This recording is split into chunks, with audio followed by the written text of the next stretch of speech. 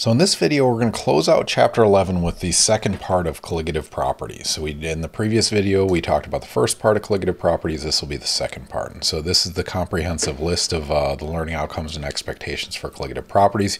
You can pause and read through the combination of both of those videos. You should be able to do, or it'll give you insights into how to do these learning outcomes and expectations. And so we partitioned colligative properties because it's so long into two parts. Previously, in the previous video and previous lecture, we went through Van 't Hoff factor, vapor pressure lowering, and boiling point elevation. And so in this video, we're going to look at freezing point depression as well as osmotic pressure. But briefly, just to remind you, I spent a lot of time talking about intermolecular forces in chapter 10 as well as the first part of chapter 11, where those intermolecular forces dictate properties like viscosity and vapor pressure. And then in early chapter 11, we talked about solutions, where things like to mix if they're polar or nonpolar. As in, polar likes to mix with polar, nonpolar with nonpolar. In 11.4, we introduced this idea of colligative properties, this list of 4 properties here that are basically only dependent on the number of particles in solution and not the nature of those particles. And so you have a pure solution or a pure solvent. You're going to add solute molecules. It'll change the properties. Add solute molecules, it changes them more. And then even if you add different solute molecules, as long as the number of molecules is the same, the colligative property changes the same. And so again, colligative properties are only dependent on the number of particles and not the nature of those particles. And so previously we got through this vapor pressure lowering and boiling point elevation. Basically, the more you add solute particles, the lower the vapor pressure, which also the more solute molecules you add, consequently, the higher the boiling point. And so that's vapor pressure lowering and boiling point elevation. So now we're going to talk about freezing point depression, which is conceptually very similar to boiling point elevation, but essentially going the opposite direction. And so, again, we're in Florida, so you might not be as familiar with this, but the idea of adding salt or de-icer to wings of a plane is this idea of freezing point depression. And so you're using the addition of something to water, either, on the street or on an airplane wing, to make that lower the temperature of freezing.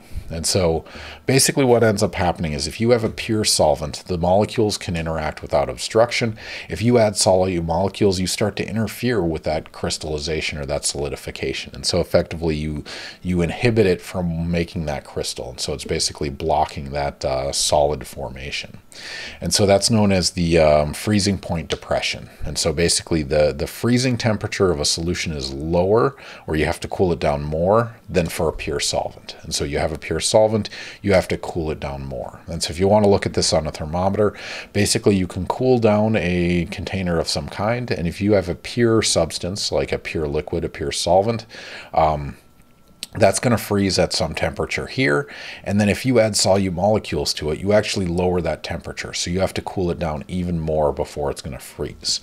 And so the language can get a little bit complex from this because you're talking about lowering the freezing temperature or making it colder. But basically a pure solvent will freeze before a solution, right? Because it's going to depend on, it has to get colder for the solution than it does for the pure solvent. Also, solutions will melt before pure solvents, which is why you put salt on the road, because you want that ice to melt so it's not slippery. So you're turning it from the solid to the liquid, and it does so at a earlier temperature or a cooler temperature than it would with just the pure solvent. You must cool down the solution more than pure solvents for them to freeze. Pure solvents melt at warmer temperatures than the solution. And so it's worth looking through these. All these say the exact same thing. It says as you add solute particles, you lower the freezing point. You make it essentially harder to freeze that solution. And so all these essentially say that same exact thing. And so we have a numerical representation of that through this equation here. And you'll notice this looks a lot like the boiling point elevation.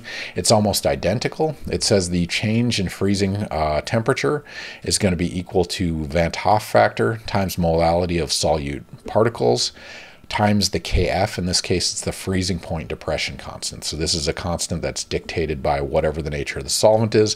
Molality is dictated by the number of solute molecules. And so if you know those, plus you know whether it's an electrolyte, whether it dissociates, you can effectively calculate the temperature change associated with adding those solute molecules to that solution. And so like I said, if that equation looked familiar, it's because it's almost identical. Here's the boiling point elevation equation. Here's the freezing point depression equation. And you can see they take almost identical forms. The difference is the Kb is the boiling point elevation constant. The Kf is the freezing point depression constant dictated by the solvent. And so here you can see a table just from a standard textbook.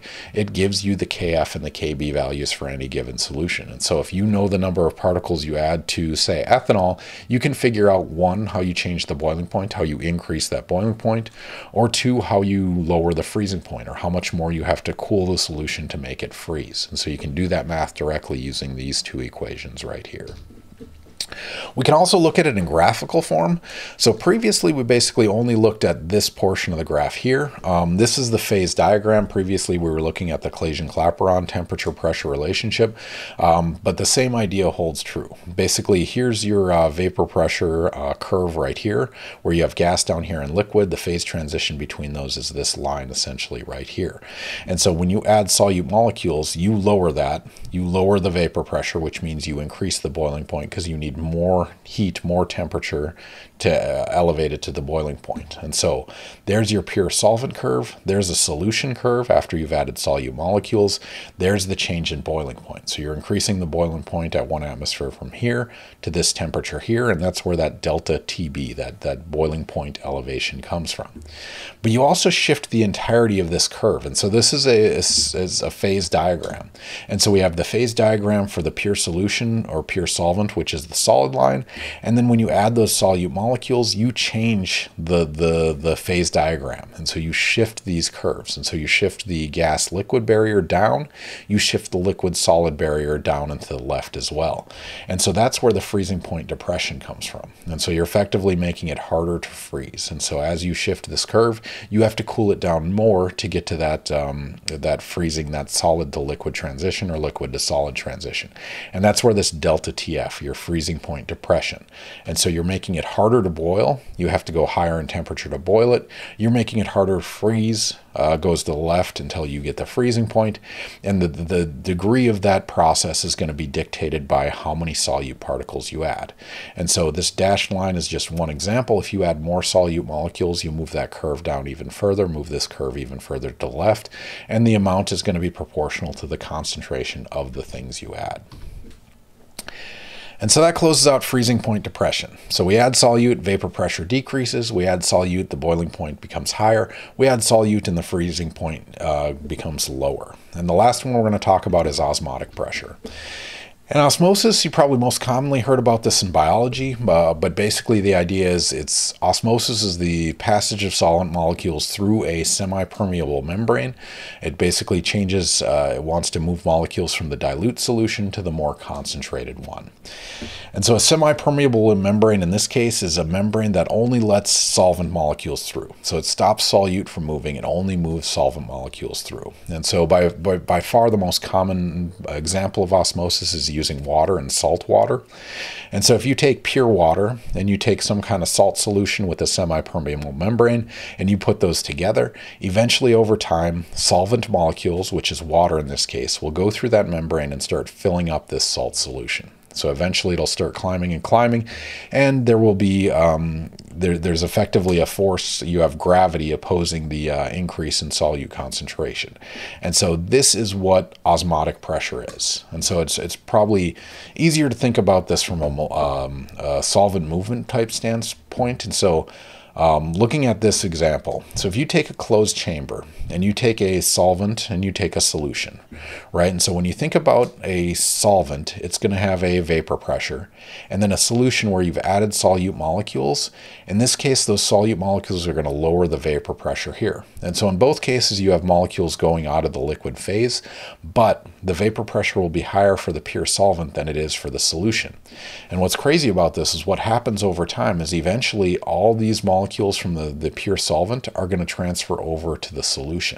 And so you're going to actually end up with a case where all the liquid, the solvent molecules end up in this one chamber, and these will have completely evaporated because it's faster for molecules to leave this solution than it is for them to leave this solution.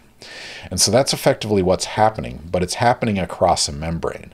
And so your semi-permeable membrane is just acting like a barrier where you have, solution on one side, pure solvent on the other, and those solvent molecules are allowed to go across that membrane.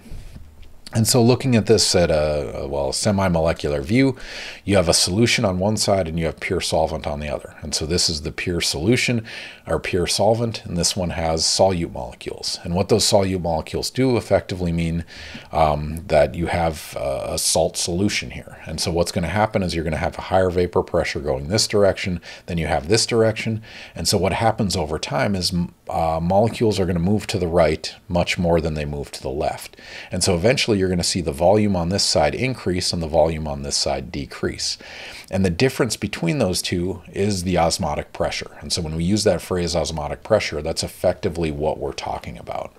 And so another way to think about it is osmotic pressure is the pressure required to stop osmosis. And so if you had to physically push on this side to lower the concentration and increase the concentration here, that's what the osmotic pressure is. It's basically the amount of force to oppose that vapor pressure movement across a barrier. And so that's what it means to have an osmotic pressure. And so, again, we have osmosis, the movement of solvent molecules across a membrane from the low concentration to the higher concentration, and we have osmotic pressure, which is the pressure required to stop osmosis.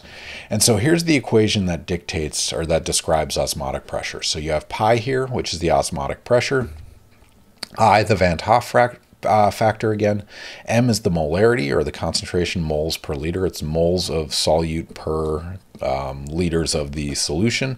R is a constant, T is the temperature. And so if you know the concentration, you can effectively calculate the osmotic pressure out of the system. And so again, that osmotic pressure represents basically the difference in volume between the two after it has reached a steady state condition. So one side you have solute molecules, the other side you have pure solvent.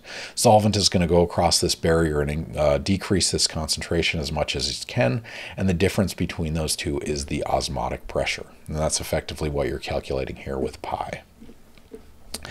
And so just a fun example, this is kind of a side example. You could essentially take any concentration you want and you could figure out how much it dictates the osmotic pressure of the system.